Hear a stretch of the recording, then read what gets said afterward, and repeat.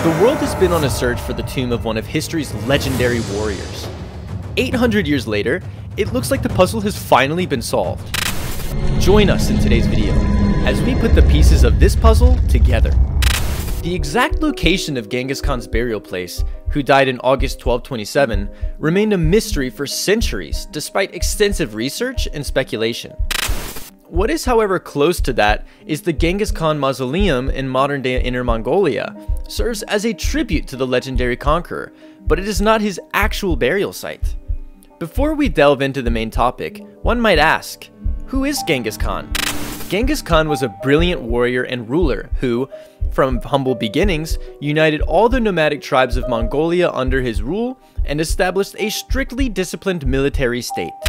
He then turned his attention to the settled civilizations beyond the borders of his nomadic empire and launched a series of plundering and conquering campaigns that eventually carried the Mongol armies to the Adriatic Sea in the west and the Pacific coast of China in the east, leading to the creation of the vast Mongol Empire. The Mongols destroyed a lot when they invaded other countries. This is why many historians have written about the destruction they have caused. An Arab historian was so horrified by the Mongols that he wrote about them openly. A 13th century historian named Matthew Paris wrote about the Mongols from afar, based on what he had heard from others. He called them a detestable nation of Satan that poured out like devils from Tartarus, so that they are rightly called the Tartars. He was making a joke about the word Tartarus, which means hell, and the name of a nomadic tribe called the Tatars. But his words also show how scared people were of the Mongols. Genghis Khan was the leader of the Mongols and the one who organized their armies. He was a genius, and he was responsible for their success.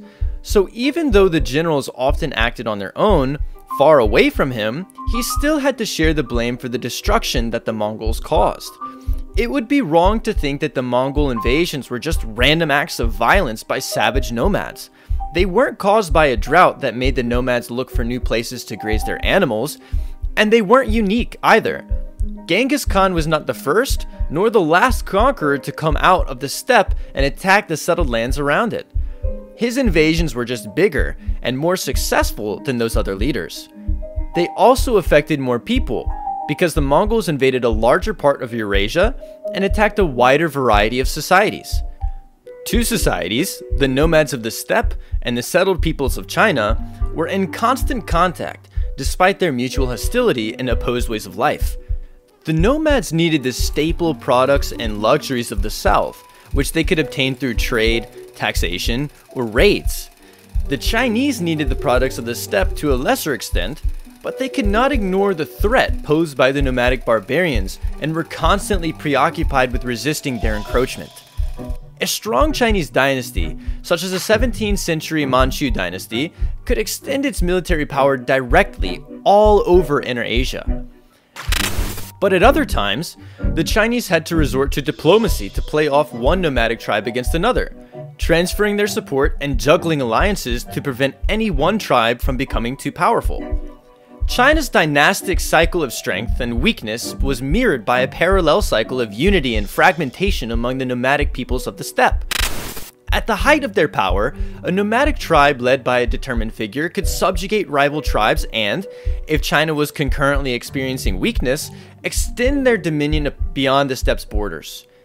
However, this expansion of nomadic power over the incompatible sedentary culture of the south ultimately led to its downfall.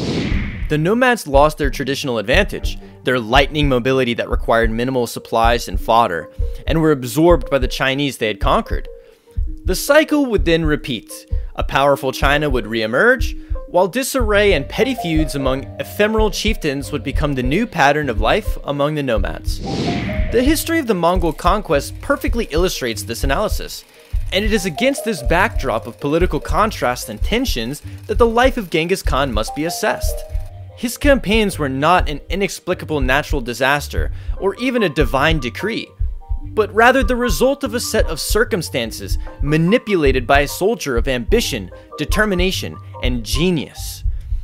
He found his tribal world ripe for unification at a time when China and other settled states were, for various reasons, simultaneously in decline, and he seized the opportunity.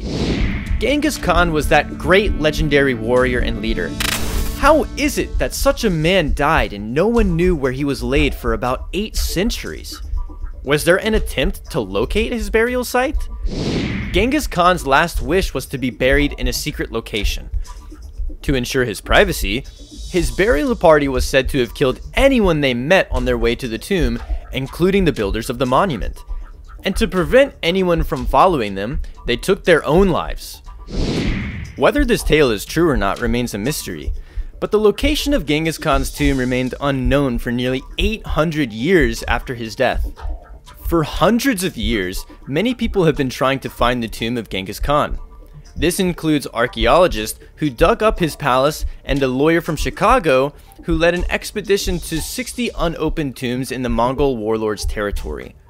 People sought the tombs for 2 reasons: to learn more about history and to find treasure.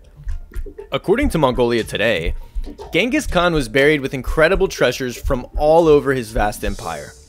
Researchers have made efforts even as far as using new and innovative methods to search for the tomb. They are scanning vast areas of Mongolia's sparsely populated and hilly terrain from space. Researchers from the University of California at San Diego, led by Albert Yumin Lin, use satellite imagery and crowdsourcing to search for the tomb of Genghis Khan. They created a virtual exploration system that allows volunteers from around the world to help them search for the tomb. The researchers have received thousands of responses from volunteers all over the world and have identified 55 potential archaeological anomalies that they will investigate further. The search for Genghis Khan's tomb has been unsuccessful until recently. However, the quest for Khan's tomb was complicated by several factors unique to this specific search. As Ben Richmond from Motherboard explained, Mongolians are deeply opposed to archaeologists disturbing their sites.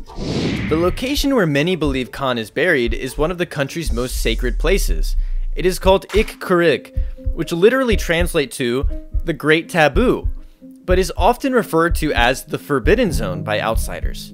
Lin, who has been described as obsessed with finding Genghis Khan's tomb, also searched the Forbidden Zone but found nothing. As National Geographic reported, the team pushed its way through the thick, boar-infested brush surrounding it and clambered to the top. However, a test probe revealed that the hill was just a hill.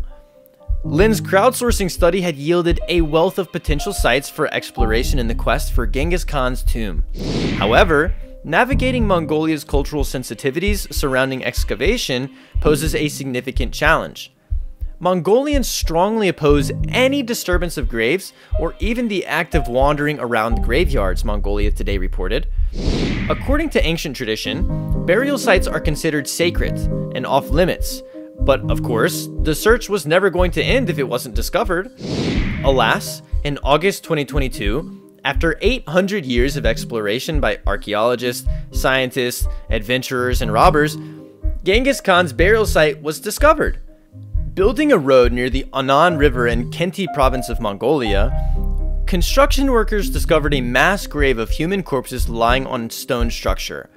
Forensic experts and archaeologists have confirmed it is a Mongolian royal tomb from the 13th century and concluded that the body under the stone slab belonged to a man between 60 and 75 years who had died between 1215 and 1235 CE.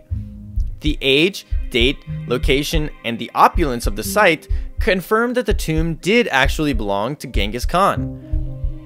The 68 skeletons found on the stone structure were probably the slaves who had built the tomb and had been massacred to keep the site secret. Inside the tomb were a tall male and 16 female skeletons. The women were probably concubines and wives killed to go with the warlord into the afterlife. Scattered across the tomb were gold and silver artifacts and thousands of coins.